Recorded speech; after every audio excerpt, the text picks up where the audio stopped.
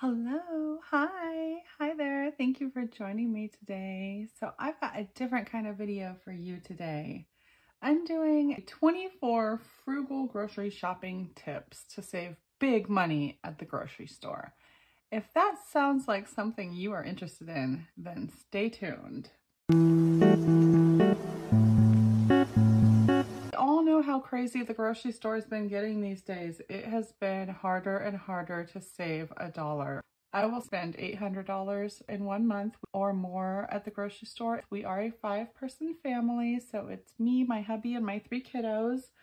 And it's crazy how much we spend at the grocery store. We do not eat out, and I do make most of my meals from scratch. Not actual scratch. I'm not like baking bread or anything. But I do definitely utilize my deep freezer, and I make a lot of high protein, high fat meals, low carbs, low sugar meals, because I do like to keep us fulfilled and away from snacking. That is one of the ways that I save money. But let's get into my suggestions and let's make a list of these. I am going to be hitting this really hard coming next month here. We've got no buy July, but I do this year round anyway. I want to save money on groceries and I don't want to be wasting money, and to kind of have a game plan before I just go willy-nilly out there spending $1,000 on groceries this month. First things first, I think we're going to say most important step is use cash. I do use cash to buy all of my groceries as long as I can, as long as I've budgeted correctly. I will be using cash to buy all of my groceries. I have a cash stuffing wallet. I already have my budget worked out. I have my cash in my wallet. And I think tip number 1, biggest tip of all, needs to be use cash when you shop for groceries. So we're going to say use cash. All right. Tip number 2, as soon as I'm going to go grocery shopping, before I even write a list, I head straight to my pantry and I shop my pantry first.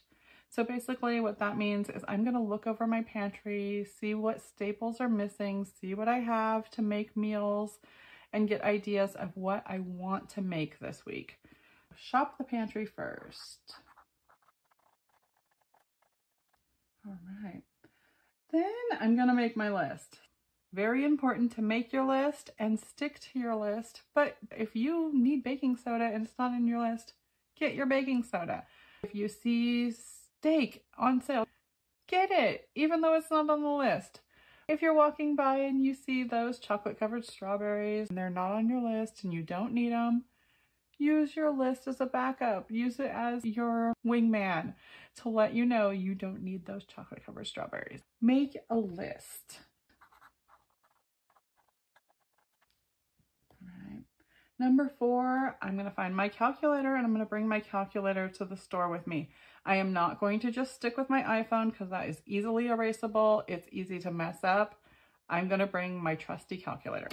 Mine stays on my desk unless I'm at the store.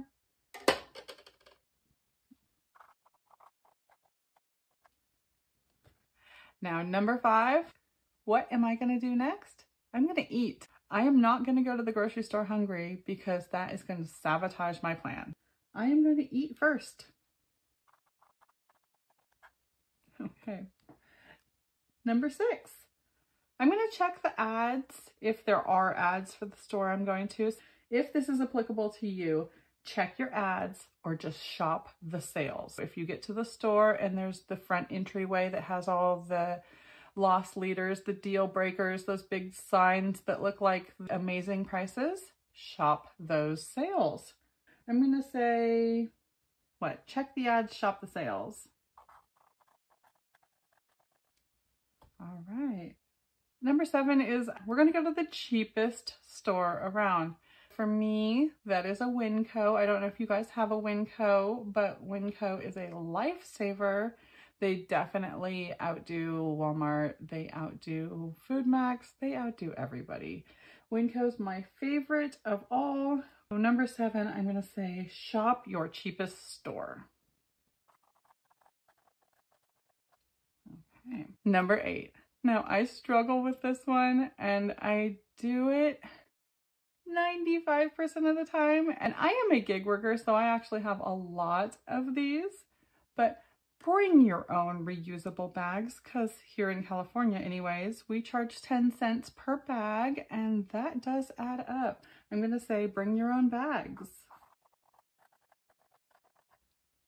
All right, it looks like we're moving along here. What is that, number 9? Number 9, okay, this might be controversial. It might not be like the motherly thing to do, but leave the kids at home and shop alone. Leave the hubby at home, leave everybody at home. You need dedicated space in your head. You need to not be hungry. You need to be following your list. You need to be using your calculator, and you don't need anybody telling you what they want, what they need, or that they need to go potty. So shop alone.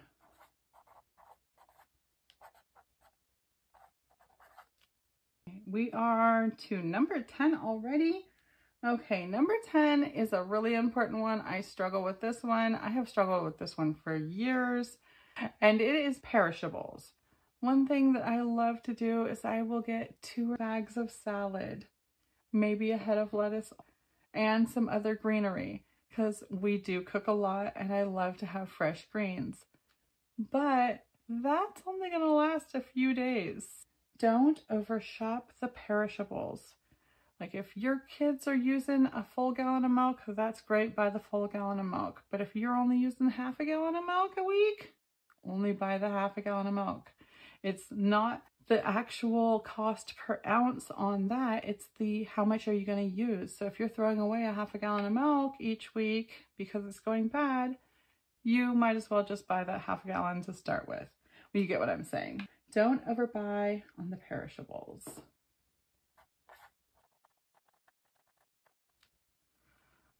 Okay, number 11 is kind of the opposite of don't overbuy, because we're going to say buy in bulk.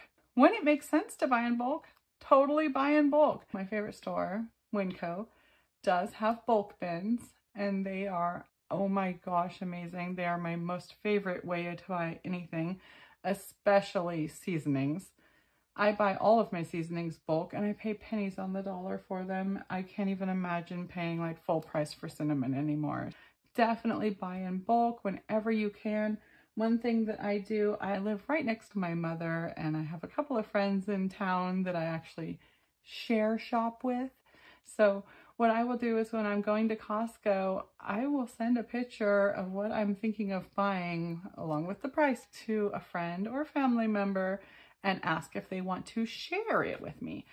They'll pay for half of it, I'll pay for half of it, or however we want to split it, but we will share shop. And it works out so well, especially with my mother. We share shop a lot, and it's a way to bulk buy even bigger. If you can do that, if you can look into, if you know that your sister loves the same coffee as you, maybe you can bulk buy that coffee and save some money. I'm going to say bulk buy and share shop.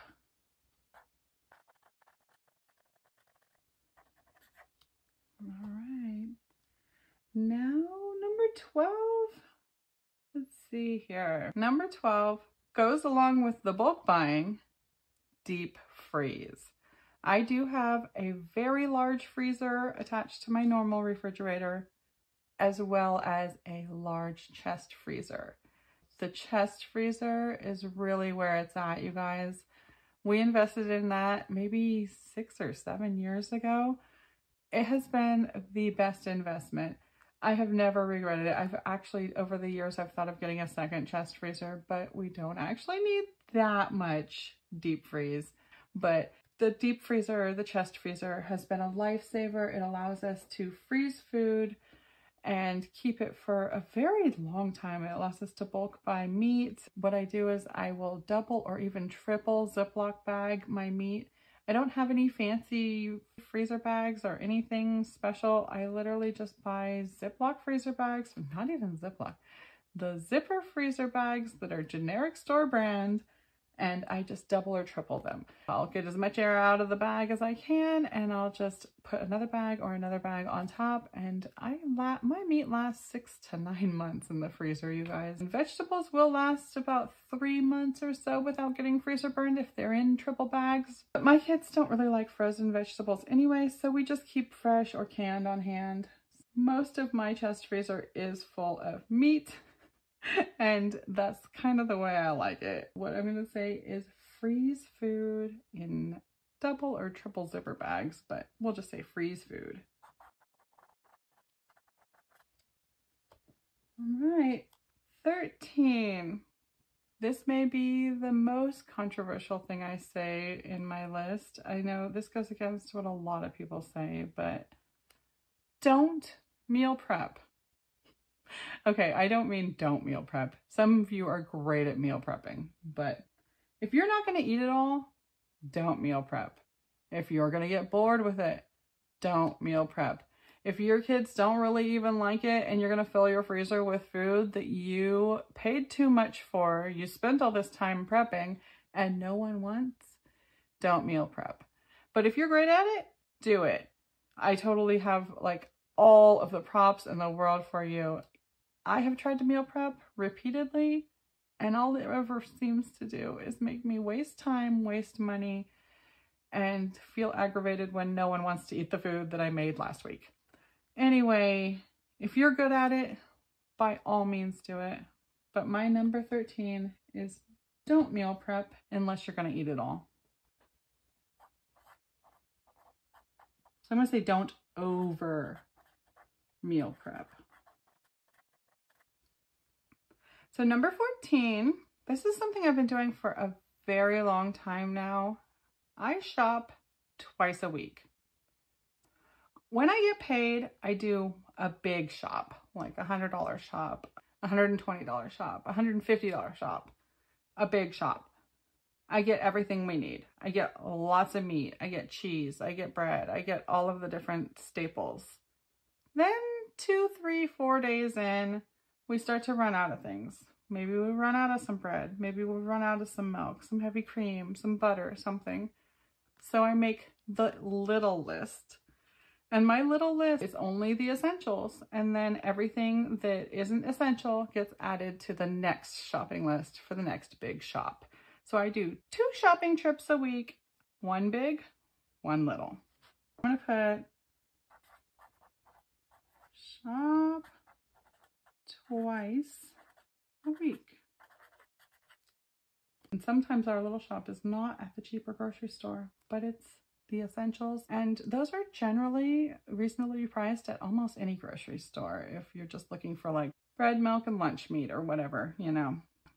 I've almost lost track. I think we're at 15 here. So for 15, I'm going to say cook your meals at home. If you can cook your meals at home and eat at home, cooking your meals at home can save you so much money. We have numerous dinners that cost us $10 for all 5 of us to eat. We do things like taco night, burrito night, tuna casserole, breakfast for dinner. We do quite a few different things that add up to $10 to $12 for the entire meal for all 5 of us. Now, you're not doing that out at a restaurant, and you're basically challenged to do it at home, but I'm doing it and we're making it work. It is hard to even work out how much you've spent on food, but we like to do something like $25 per day for the whole day for all of us. So that's $5 per person per day. And if we can achieve that, I am super happy with that goal for the day. And then we can splurge on, $20 dinners here and there. And that makes it so we don't overspend. So when we do like a steak dinner, like a $30 dinner, it doesn't hurt as much. It doesn't feel like it costs as much, and we can still stay within budget. I do try to stay around $700 to $800 a month for our food budget. And that is a challenge, especially since I am making almost all of our food at home. We do rarely eat out, but I'm going to say cook meals at home. Eat at home. Cook and eat at home. All right. Let's see here. How about for 16, I'm going to say eat whole foods. Eating whole foods is a very important thing to my family. One thing we really like to do is to eat a very high protein lunch and a very high fat dinner. If we can get the kids feeling full all the way from lunch to dinner with no snack in between, I have succeeded. Now, if they do crash on me and they want a snack, we do like a cheese stick, some nuts, maybe a scoop of peanut butter, something like that that isn't a pre-purchased, individually packaged, expensive snack. We just do celery sticks with peanut butter or carrot sticks with ranch or something that makes a quick, easy, cheap snack if we do snack. But I try to avoid snacking. So I try to just let you be hungry for your meal times, eat at meal times, and eat good whole foods. So that's what I put for number 16 is eat whole foods. And that kind of brings me to what I was just touching on a little bit. Number 17, I'm going to say eat as a family and eat at a set meal time. If you have a set meal time, when your kids are bugging you at 11:15 for a snack, you can just say, you know that lunch is at 12 o'clock and you will be fine. And if you really do need to give them a snack, you know, like I said, give them a scoop of peanut butter or a cheese stick or something that won't mess up the lunch. But we're going to want to give them a lot of food for this lunch so that they can feel full all the way till dinner. I'm definitely going to say eat as a family unit at a set meal time. Now, one thing I rarely ever do is buy name brand. So I am definitely going for number 18 is buy store brands. You guys, I buy store brands all the time. Like literally the majority of the time. I buy store brands of everything.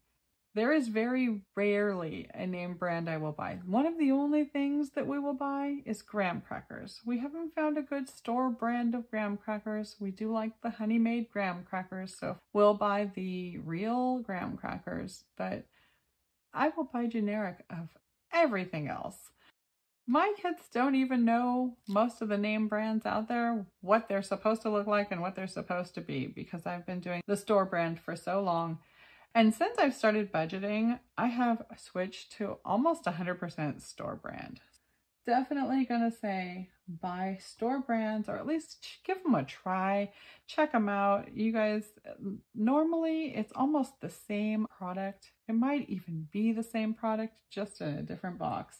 We really do enjoy our store brands and we save a lot of money doing it. So number 19, I'm gonna put don't buy snacks. And I don't mean don't snack. I think I already touched on that a little bit. It's if the kids need a snack, they need a snack. But I don't buy the prepackaged little snacks. Like those little bags of whatever they are, Oreos and Chips Ahoy's and Teddy Grahams and whatever. Those are so expensive. If you wanted to buy those, if I wanted to buy those for my kids, I would buy the bigger bag and just put them in little Ziploc bags. I don't know what the appeal about the tiny little packages, but you definitely pay more for that. I'm going to say, don't buy snacks. All right. Another thing we do in my family, and it would be a challenge if I hadn't done it since the kids were born, my kids drink water. And basically nothing else.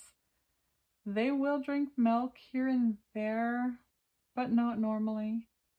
They'll drink a little bit of my iced tea, but not normally. They don't drink my coffee. So our household drinks water, tea, and coffee, which saves us a lot of money. Sometimes I go to households that drink energy drinks, that drink vitamin drinks, they drink soda drinks, they drink alcoholic drinks, they drink a lot of different drinks that cost a lot of money, just juice drinks. Oh my goodness, you guys, some of those, I don't know what they're even called. I'll have to put them up here, but Adawala maybe, or I don't even know what they're called. Those juice drinks that people drink, I have read the prices on those. We're going to say drink water. That will save you a lot of money if you can drink water. I do understand if you guys are not water drinkers to start with. It's so hard to give up your sodas and your flavored drinks. But if you can, I'm sure it would be better for your health, and it's definitely better for your pocketbook. Let's see here. That was number 20, right? Number 20. We are on to number 21. We're going to say when you are shopping, and you've got your calculator in your store, you're going to actually use your calculator. So you're going to use your calculator to calculate the per ounce price. A lot of times they've already got it broken down for you at some of these stores nowadays. But if you don't have it broken down for you, you're going to use your calculator to work out the per ounce or per piece, per product price. Okay, we are on to 22. 22 is one I am cheating on because I'm going to say get laying hens, but I don't have any laying hens. My cheat is my mom has laying hens. My mom is my neighbor and she has 40 laying hens.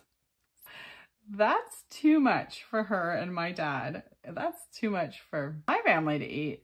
She does sell her eggs for $5 a dozen, and we get the extras. I do suggest that you either get laying hens or maybe you can share laying hens, which is kind of what we do because all of our food scraps, all of our food waste, we just walk it over to the chickens as extra food for those chickens because they are feeding us eggs, so we feed them our scraps. It does work out quite well for us, especially since they're not even in our yard. So we have cheater chickens, but I do suggest you get laying hens because they have been nothing but a blessing to us. During that egg shortage a few years back, we had plenty of eggs to go and gather, and we really do enjoy the chickens too. They probably keep the pests down because they do pick up all the little buggies and everything. So they probably benefit us in so many more ways than I even know. For 22, I'm going to put get laying hens. Okay, we should be at 23 now. I say make your coffee at home.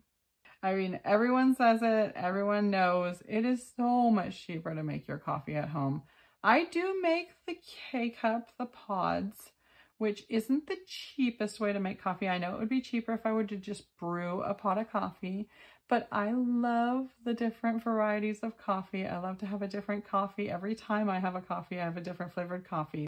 The K-Cups are definitely for me, and they're not that expensive. I do spend on average about 40 cents per K-Cup. And then I put heavy cream in there. So my coffees are still under 65 cents, even if I put a lot of heavy cream. And that is way better than you're doing if you're buying a coffee anywhere out in the wild. 65 cents is a great price for a cup of coffee. I know it would be cheaper if I were to just brew a whole pot, and especially if I were to just use half and half. You guys are probably down at like 30 cents a cup or something like that, but I wouldn't be as happy with it. I'm going to say make your coffee at home, find the coffee you want, and then make your coffee at home. Last but not least, we're already to number 24. One thing that has helped me, now I do like to shop at Winco and they don't offer this service, but I do also shop at Walmart and they do offer the service.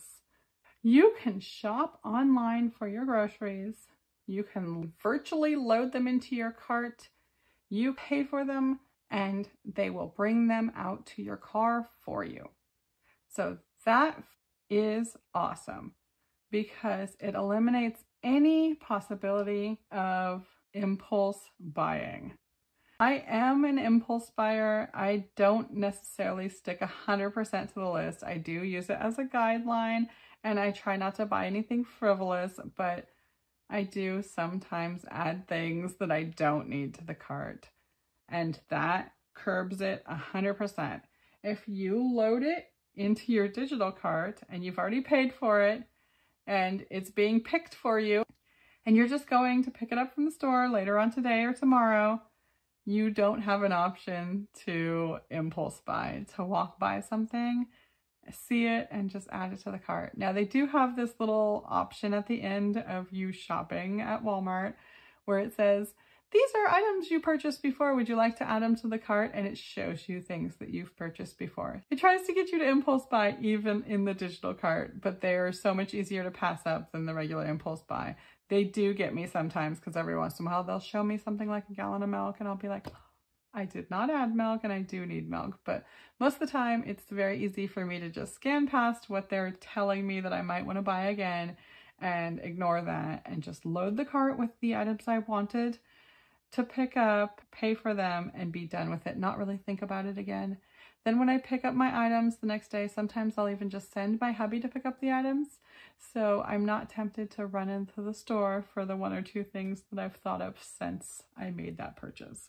But I'm going to make number 24, order for pickup, but definitely want to make a comment on that, not for delivery. You don't want to order for delivery. There is delivery fees involved in delivery, and sometimes they even pad the cost of the groceries when you are getting them delivered. Like on Instacart, you are not paying the actual grocery store price for those groceries. You are paying a padded price for the groceries as well as a delivery fee. Don't do that. Don't do Instacart. Don't do delivery. Do the virtual shopping or the online shopping where you just pick up yourself from the grocery store later. They do the grocery shopping for you, and it is the same prices that it is in the grocery store if you were to go in and shop for yourself. So I'm going to say order for pickup, but not for delivery. All right, so we got 24 tips and tricks here to save you money at the grocery store. I hope this helps you guys, and if you guys have other tips, please share them with me because I am all ears. I need to save more money at the store. These groceries have just been killing me. That's why I wanted to start this and go over my tips and tricks just to make sure that I am utilizing them, because I don't want to overspend on groceries. I spend enough. I don't want to waste anything. This is what I've got. I hope you guys enjoy it. If you guys have got something to add to it, please comment that below and let us all know your tips, because I'm sure I missed a bunch of stuff out there. You guys, I know that I'm probably missing like half of what you guys are doing to save money. So let me know what you do, and I will be back again soon. I hope you are too. Bye-bye now.